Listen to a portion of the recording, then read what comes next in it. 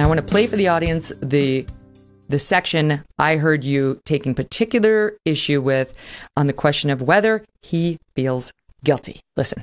No. I feel that there is. I feel that someone is responsible for what happened, and I can't say who that is, but I know it's not me. I mean, I honest to God, if I felt that I was responsible, I might have killed myself if I thought I was responsible. So why did you not like that? Look, there was an easy way to thread this needle if you're insistent on throwing yourself on the grenade, as obviously he is. You say, do I feel guilty? Yes, I feel horrible guilt in a moral sense, but legally, do I feel responsible? No, I would never have done this, blah, blah, blah. I mean, there's a way to thread that needle. This response, he is going to get.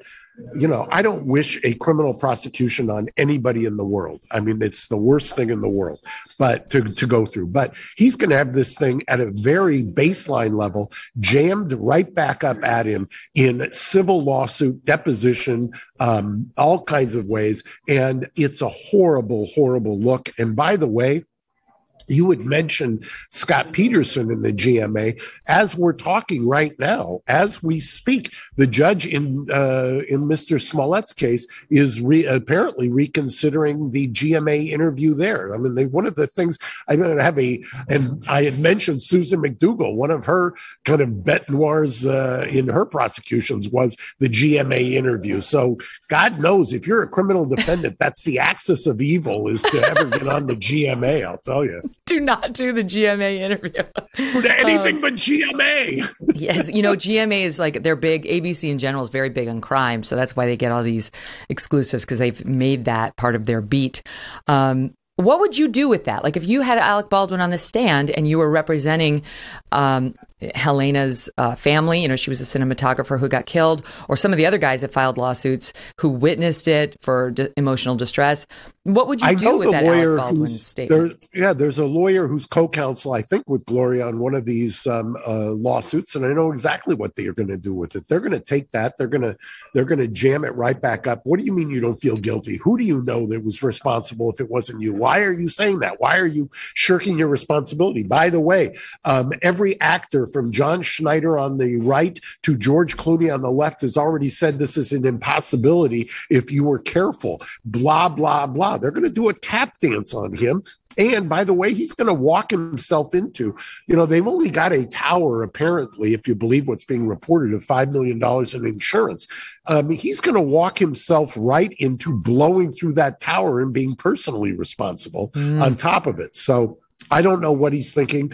I don't know why they think that image control is job number one. Job number one is to keep you out of harm's way criminally. Job number two is to deal with the civil liability. Job number three is to make amends morally and ethically for, your role in this horrible, horrible situation, which I don't think it was intentional in the least. I don't buy any of the conspiracy theories, but at the same time, how do you, he could have said the obvious solution is it's very difficult for me getting up in the morning because I was the last person who cocked that gun, whether I pulled the trigger or not. I feel an enormous amount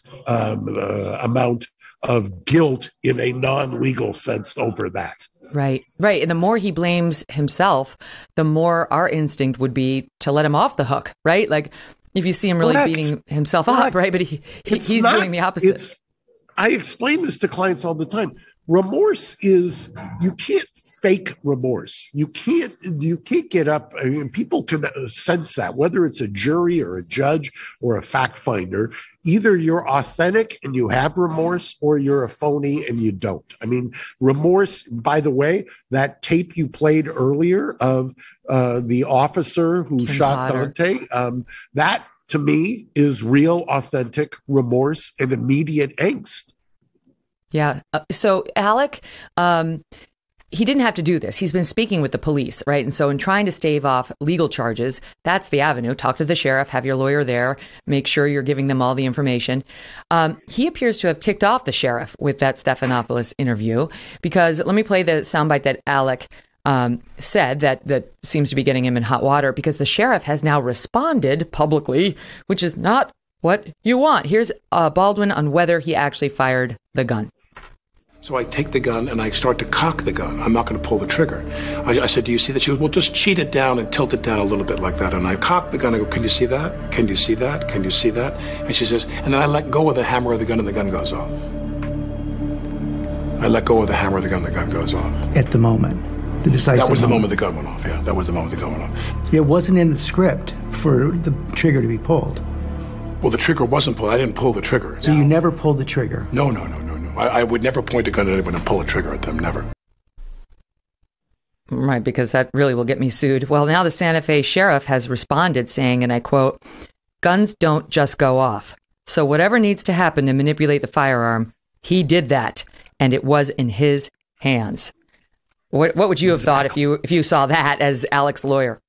I would have said, I told you so. And I would have, probably pulled a Harlan Braun and resigned like he did in Robert Blake's case. I mean, you can't go out there. This is not a public relations issue. This is a criminal investigation. You can't go out there and then inflame the very person who is investigating you. You, as you said, you cooperate. You try to show that you are anything but trying to provoke them, but he's repeatedly done everything that he shouldn't do. It's almost a textbook case of what you shouldn't do when you're in harm's way.